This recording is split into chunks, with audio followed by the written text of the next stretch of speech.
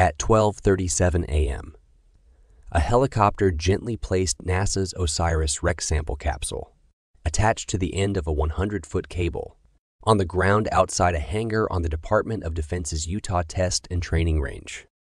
Just over 2 hours after it landed on Earth, the asteroid sample return capsule from NASA's OSIRIS-REx mission was safely wheeled inside a temporary clean room at the Army's Dugway Proving Ground in Utah to be prepped for transport. NASA will send the capsule and its contents to the Johnson Space Center in Texas, where the agency has built a special new facility to hold the samples for scientific study.